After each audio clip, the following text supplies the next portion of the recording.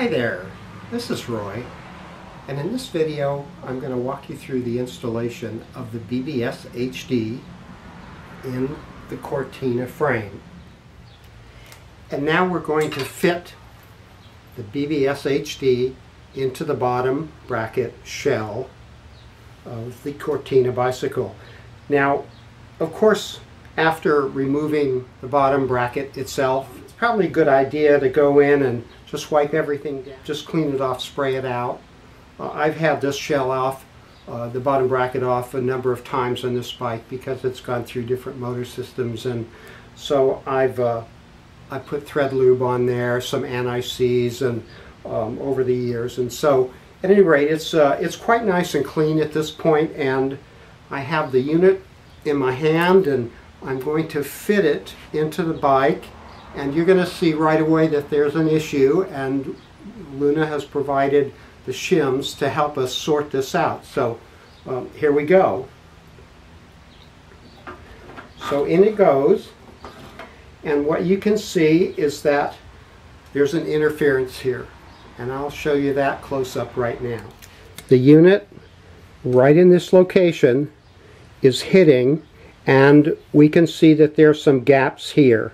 So we're going to remove the unit, put shims on the axle, on the BBSHD axle, bottom bracket portion, and shim that so that we have some appropriate clearance right over here. So let's take a look at the shims that come with the unit now. And here they are. And because it looks like, and here's our bottom bracket portion of the unit, the motor unit, I'm going to slip these guys on, and because it looked like there was quite a bit of distance between here and the end of the bottom bracket, I'm going to put all of these shims on, and we're going to slip it in a bit. I'll get my hands out of the way. So we get all these guys on, and there we go. And we'll fit it into the machine now. We'll fit it into the bottom bracket, well, in just a bit, and have a look at how that is and see how much of these we have to take out, and we'll use this little scale to help us as a kind of a feeler gauge to help us figure out what the clearance should be. So now, after the unit is in the bottom bracket, I'm just going to walk you through it here when it's off the bike. Let's take a look at this part of the bracket. And you can see that there's some indents, but this is the side where the machine has actually pushed through and created these raised areas that are that will, in a sense, bite into the bottom bracket shell of the bicycle to keep the unit from rotating. So I'm going to slip that on now.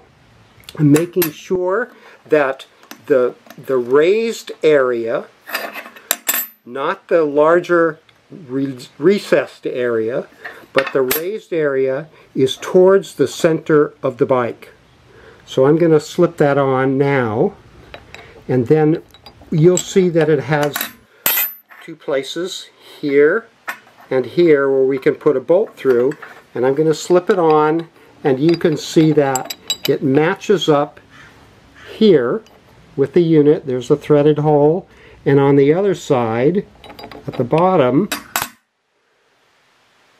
there's another threaded hole. And so also that as this goes on, because of the shims that we've added, there may be spaces here, and we'll look at that actually on the bike, but I'm showing it to you now so that you kind of a prep for what to look out for. And we'll have to fill those spaces with shims also. So after we get the unit in the bike, we've spaced it out right so we have our clearance, then we slip this on, and then here's the real nut, the heavy-duty nut, because there's a lock nut also, a lighter nut that's made out of aluminum that will go on afterwards, and it also is, you know, it's a nice looking part, and it will cover the actual nut that does the heavy lifting here, the tightening. So let's get this on. I'm working with my left hand, which works pretty well. There we go. And so this will screw on and tighten up against the bottom bracket, and we'll just keep screwing that in there until it tightens up properly, and then we'll work on these on the bike, the shims, spacers, washers, to get that just the way we want it. And then once we're done tightening, we put the aluminum, the lock nut on, and so you'll be able to see that this will, not only does it cover the less attractive main nut, the nut that's doing all the heavy lifting here, the heavy squeezing, the tightening, but then we put this on, it locks down against it, and it covers it. So it's a kind of a escutcheon vanity kind of a plate that covers over. So I'm going to take these off now, and we'll fit the unit in the bike and check our shims. Alright, so now we can see the unit is in the bike, and we can see that there's actually quite a bit of space right here.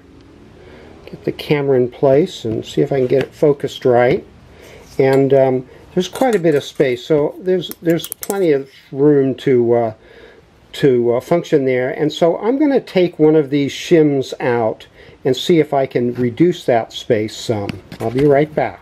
So I'm not sure about my logic here, but I had all of them pushed up against, and it was too much.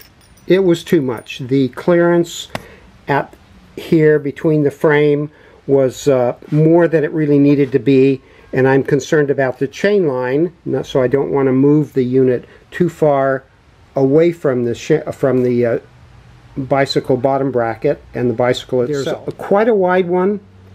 There are two that are a bit wider, and then which are this one, and then there are two that are narrower. So I pulled this guy out, the fat one out, and pushed that up, and the clearance was about right. But I decided that having more surfaces that might work on each other, that it might be better to replace these two with this one, and they're about the same thickness, if you will. This one is 150 thousandths. These two together are 120 thousandths, so it's close.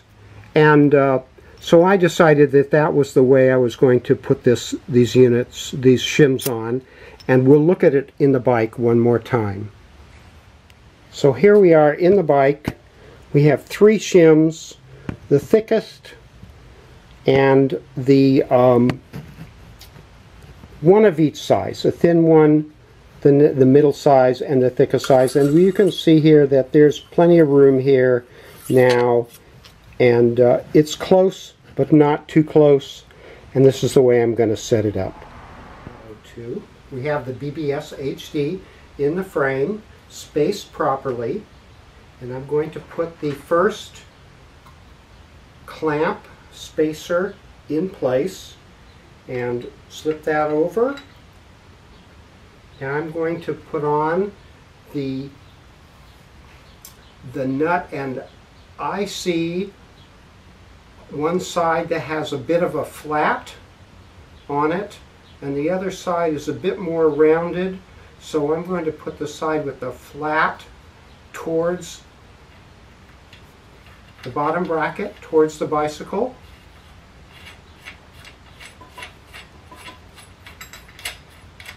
And I've already kind of looked at this, and I'm going to put the spacers, and in this case it is this spacer and the screw, and I'm going to slip the spacer behind the bracket, in between the bracket and the motor assembly, and going to start that screw in place.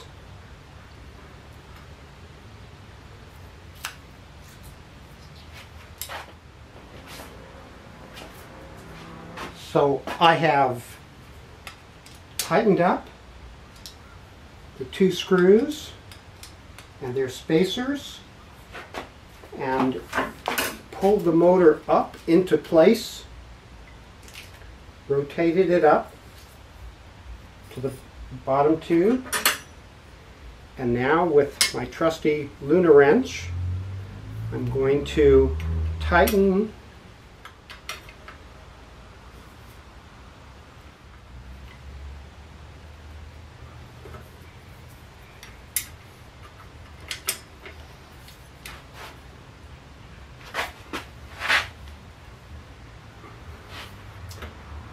and get that good and tight, not too tight, not too loose.